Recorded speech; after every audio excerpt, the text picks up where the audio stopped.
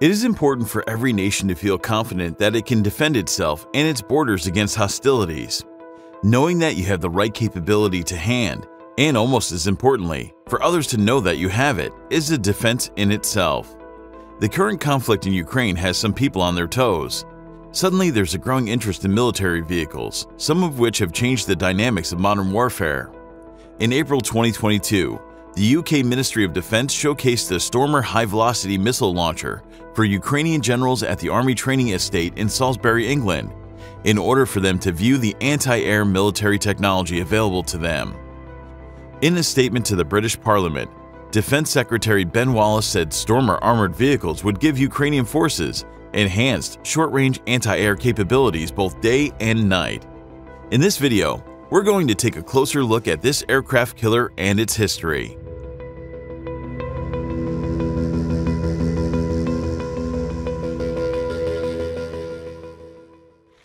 In the 1970s, the British Ministry of Defence developed a concept vehicle from the Scorpion.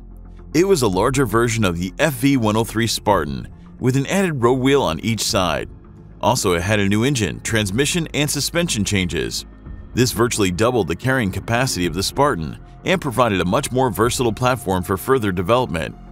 It was intended to be a general-purpose armored personnel carrier or combat vehicle platform.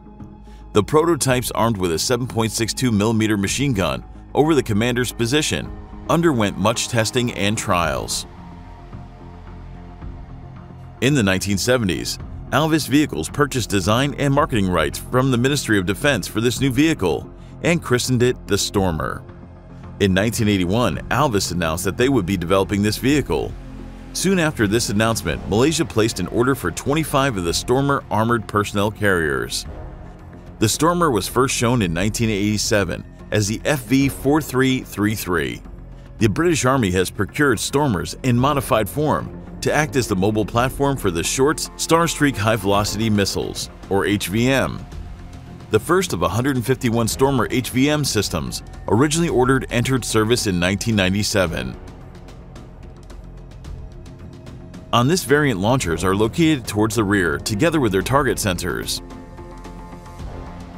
Starstreak missiles' highly unique design significantly differentiates it from other shore-rod missiles.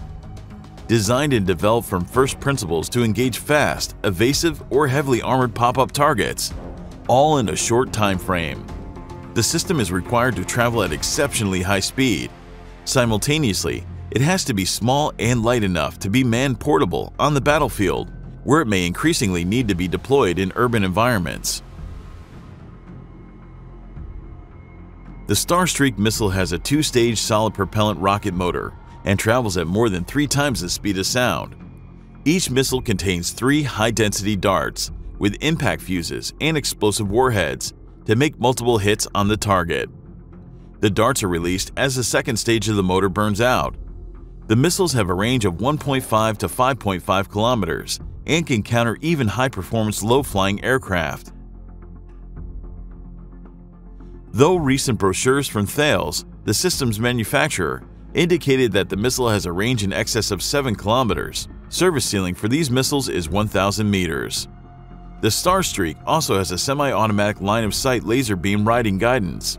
Missiles are guided on the target by the operator, who tracks the target using the optically stabilized sight. These unique characteristics and the exceptional speed of Starstreak pose a significant challenge to adversary pilots, who are unlikely to have sufficient time to react once an engagement begins. The Starstreak missiles are also effective against ground targets, meaning that it would make for a powerful and portable anti-tank weapon.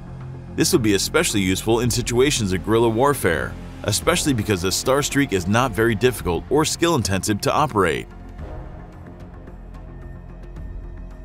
It is estimated that darts have sufficient kinetic energy to penetrate the front armor of an infantry fighting vehicle.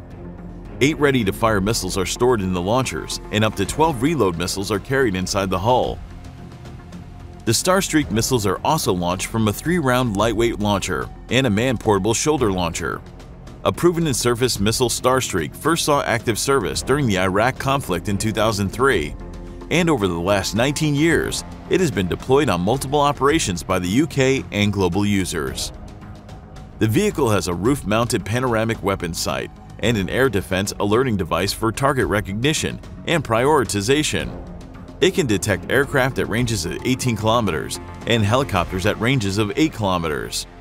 The Stormer air defense system is capable of rapid engagement. It takes less than 5 seconds from target acquisition to missile launch. The system also has a high first-round hit probability. This air defense system has a crew of 3, including commander, operator, and driver. The design of the Stormer HVM consists of the driver's seat at the left front, the engine compartment to the right, and the missile launching station at the rear. The hull of the Stormer is made of all-welded aluminum armor, which provides protection for the crew against small arms fire and artillery shell splinters. The vehicle is also fitted with an NBC, or Nuclear Biological Chemical Protection System. There's also night vision equipment optional for the crew. The vehicle is powered by a Perkins T6 3544 liquid-cooled 6-cylinder turbocharged diesel engine, developing 250 brake horsepower. The engine is coupled to a David Brown Engineering Limited T300 hot shift, foot-operated 7-speed gearbox with centrifugal clutch. It has a maximum road speed of 80 km per hour and a range of 600 km. It weighs 13.5 tons, measures 5.6 meters in length, 2.8 meters wide, and 3.4 meters in height. Unlike the rest of the combat vehicle reconnaissance tracked family, Stormer is too heavy to be lifted by a CH-47 Chinook helicopter, but it can be shipped inside the C-130 Hercules and larger transport aircraft. Following the UK government's 2010 Strategic Defence and Security Review and the subsequent Army 2020 restructuring plan, it looked very much as if the Stormer HVM fleet might soon be pensioned off, with only 3 regular Army batteries, plus Link reserves, being retained. However, in the light of Russia's seizure of Crimea from Ukraine in 2014 and the subsequent Strategic Defense and Security Review 2015, which led to the Army Refined Plan, ground-based air defense found itself back in fashion. The first 6 Stormer HVM air defense systems have now arrived in Ukraine and are already being used on the front line. According to social media reports and photos, the British system has shot down 2 Russian Orlan 10 unmanned aerial vehicles, although there is no information on when and where it happened. The Stormer HVM, it is claimed, also shot down 1 Su-25 fighter, but there's no evidence of this. Whatever the truth may be, there is no doubt that the Stormer HVM has certainly got the capabilities necessary. What do you think of the Stormer HVM and its capabilities? Let us know in the comments, and please like this video if you've enjoyed it. Thanks for watching.